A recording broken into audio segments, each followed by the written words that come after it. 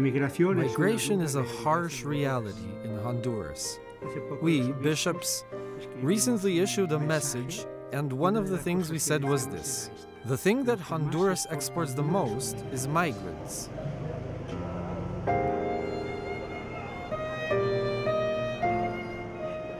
I've seen many cases on the news. I watch the news and hear that most say they are leaving because there is no work here, that there is too much poverty. And everyone says, I do this to help my family. I am leaving here to help my family. Honduras has always been a migrant country. Since the time of our grandparents, of our parents, people have had to leave the country. Thus, there is already a pattern. You have to emigrate to have more opportunities, to have a better quality of life.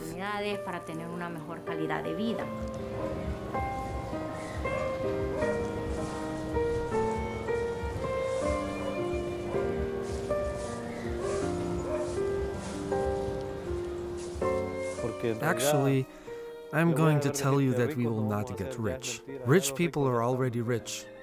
It's just to find a way to live a little better.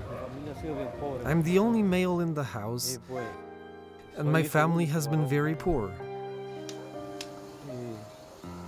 Do you understand me? And we have suffered a lot wanting to look for a better future.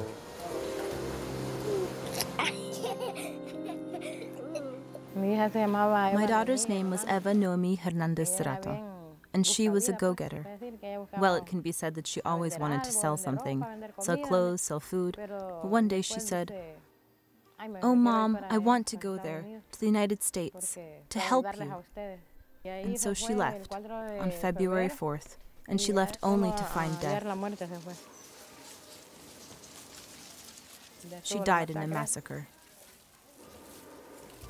I've seen many cases of mothers who say, "My son left, and the train maimed him, or killed him, or I don't know anything about him."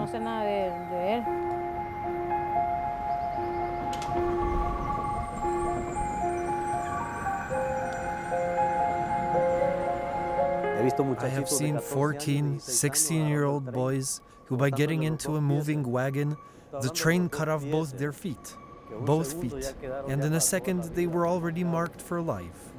There are also women who are dragged by the train, and well, from there it starts. Crossing Mexico is a big story. So many things happen.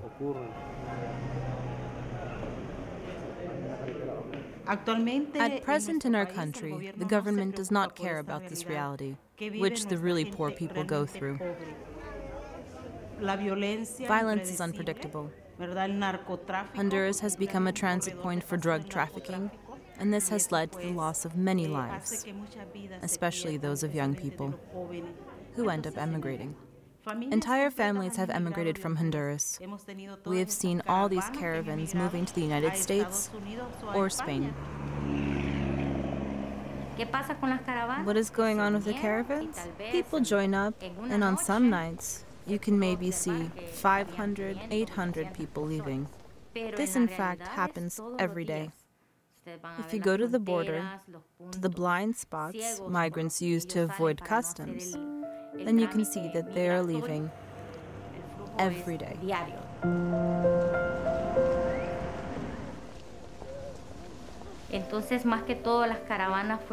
Most of all, the caravans were a way to feature the country's political situation and highlight, or maybe show, that there are no opportunities, mostly for young people.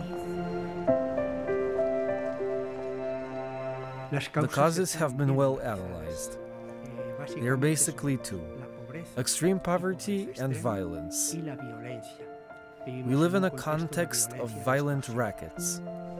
When someone, a youth, is told, either you join us or else, or if a family is told, either you pay up or there will be consequences, people will either pay, or the youth will get into trouble or be forced to flee the country.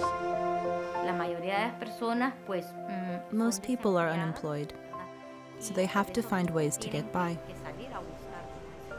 Because it is very difficult in their country. There might be some opportunities, but they are not enough.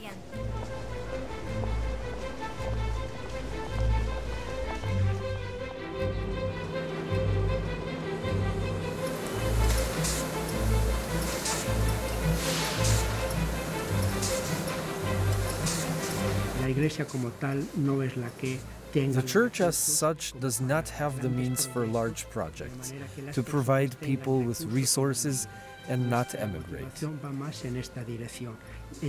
We are more inclined towards calling on the government and the private sector to provide jobs, so that Hondurans don't have to emigrate.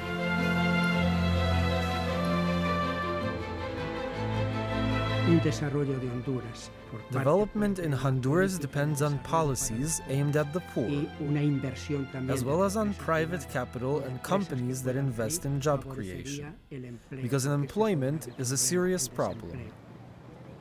When we ask what worries Hondurans the most, it is precisely unemployment and the great gap between the cost of basic food and money. This is why they come to the church, because they know that in the church they can find various forms of social pastoral care. This is why they come to her, because they feel welcomed, encouraged, as well as guided in the decisions that they have to make, like whether to emigrate or not. If they do emigrate, let it be in safety, knowing how to go, what rights they have, what papers they need to bring. At the same time, we tell them, look, think it over. You can find another job here. We try to partner with other organizations involved in migration, with job banks, training, so that people can enroll in these programs and not have to leave.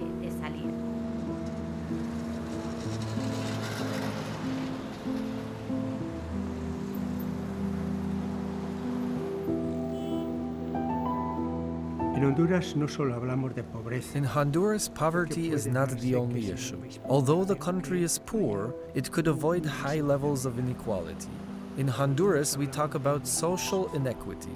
Social inequity means that a very small group de facto owns the means of production, owns businesses, and also has political power, while the vast majority has access only to limited resources for a life worthy of its name.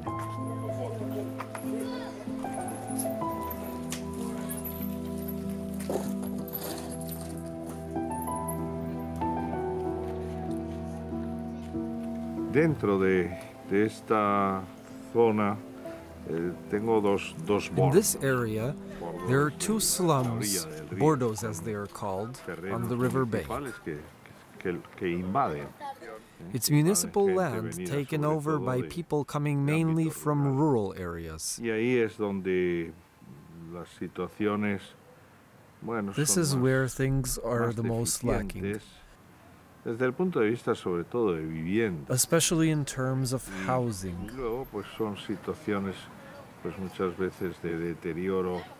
Lives here fall apart due to alcohol, drugs among youth, broken families, violence. Well, I have had to bury quite a few kids.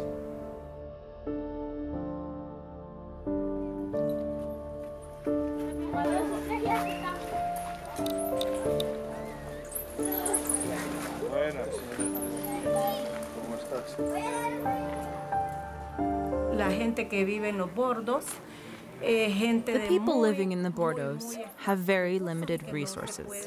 They cannot afford the luxury of a private hospital for lack of money. They go to public hospitals, which have no medicines.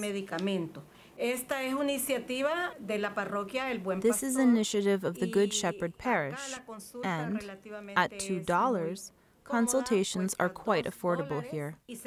All medical needs are covered.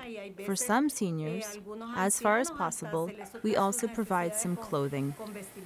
In other words, we cover health, nutrition, and clothing.